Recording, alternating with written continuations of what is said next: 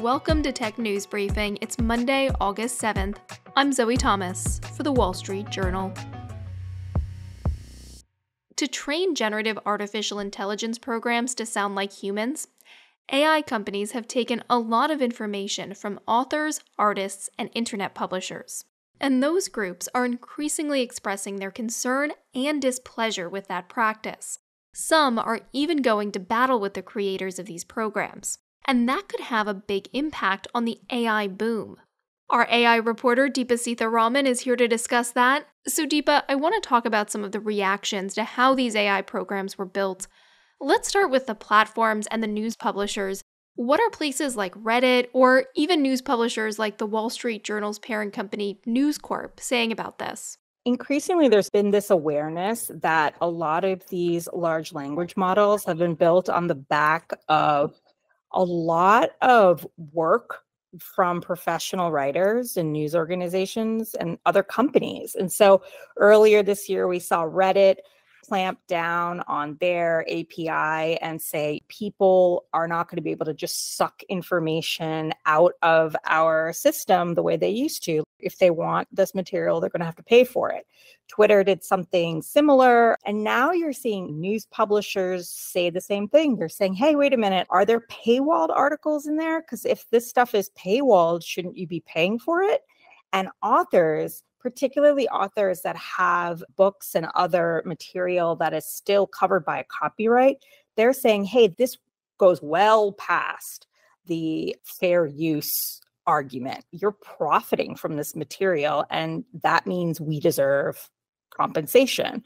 And so there are a lot of different groups right now looking at these large companies that have these AI models and saying, give me a little information about what exactly you're doing. Is my data in there? And what are you doing with it? What are the companies behind these generative AI tools like OpenAI, Google, or Microsoft saying about these complaints over the use of content? Our understanding is that the companies themselves are, engaging with the publishers. Google says that they're trying to develop a better understanding of the business model for these products, and they wanted to prioritize sending valuable traffic to news publishers as they develop AI tools. OpenAI and others basically said, that they value the work of authors and creators and would like to work with them to figure out a way where everyone could be happy. So at the moment, they're not saying too much. I mentioned at the start that some of these creators were starting to take this as more of a fight. What are they doing exactly? There have been a series of lawsuits from different writers, and there have been a couple of proposed class action lawsuits. The most notable would be Sarah Silverman, the comedian, and two other authors sued OpenAI and Meta because she believes that those two companies ingested and analyzed whole copies of her book, which she and her lawyers are arguing goes well beyond fair use. There was also an open letter written by thousands of authors. Those authors include Margaret Atwood and James Patterson, demanding that the top AI companies get permission and pay writers for their use of their material in training. Are there any voices pushing back and saying, all this content should be fair game for generative AI to use?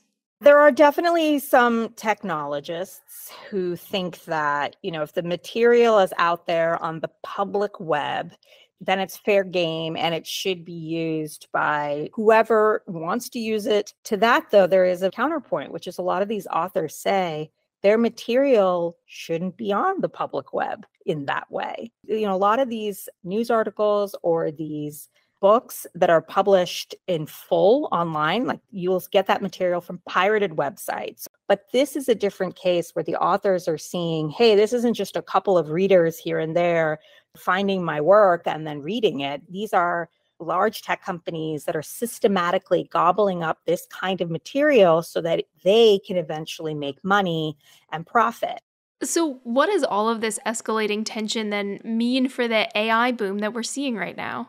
What you're seeing is there are a lot of different competing forces here. AI is something everybody in the world is talking about. There's a large and growing belief that this is going to be a game changer for the global economy, that it's going to change the way we communicate with one another, that, eventually it'll change the way news is disseminated and information is shared. But this is the kind of development that kind of puts the brakes on it a little bit, potentially. Like in the absolute extreme case, you could see a scenario where some of these companies may have to delete some of the models that are based on copyrighted material. And that's a ton of money potentially wasted.